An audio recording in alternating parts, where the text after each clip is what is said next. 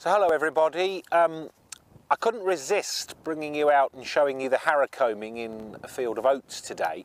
Back in October we did a little vlog of us drilling and how we drill in an organic system. Remember, we try and drill as late as possible because your corn will get away, your weeds are suppressed, and then in the spring hopefully you've got a decent corn plant to get away, put the ground into a bit of darkness and suppress the weeds again.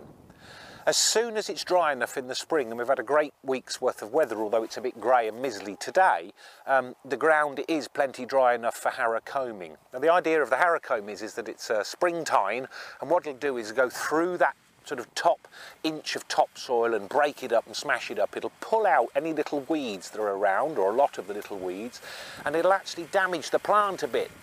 This is a field of oats. And what it does is, if it damages it, don't worry about that at all, because it just encourages the plant to tiller out. You know, years ago, farmers would have grazed this off with sheep and the plant tillers, and away it goes. So harrow comb we would do about once every fortnight, right up until you're actually damaging the main stem of the plant. So this is our harrow comb. It's a 12-metre springtime harrow, folds up. Really useful bit of kit. This piece of equipment gets used an awful lot on our farm. It harrow combs grass, crops, incorporates grass seed. So it's actually got a grass seed box there on the top, so we'll use it for green crop manure, crops and grass seed mainly.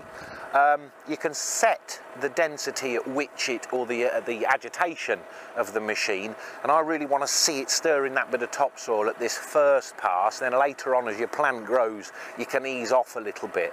But as I say, about once a fortnight this will get harrow combed, and this is its first pass.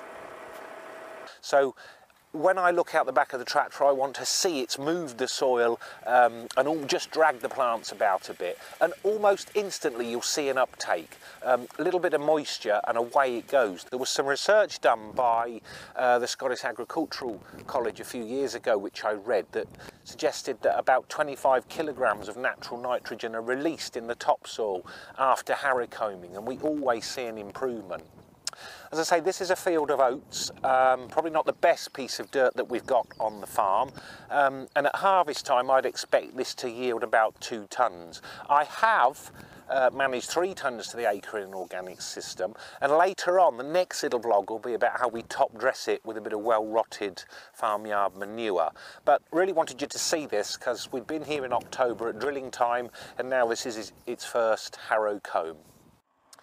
So the harrow comb's been through at quite a, it's agitated the topsoil, and here you can see that it's been through the crop. It hasn't really damaged that at all, and it doesn't matter if it does really, you're just encouraging the crop to tiller out. You'll get a much stronger plant, but you can see it's broken that bit of topsoil, pulled out any little weeds, or a lot of them at least, and it's just broken that topsoil, and this crop will alter tremendously over the next sort of 10 days or a fortnight, and we'll pop back out and show you the next stage then when we're top dressing with manure.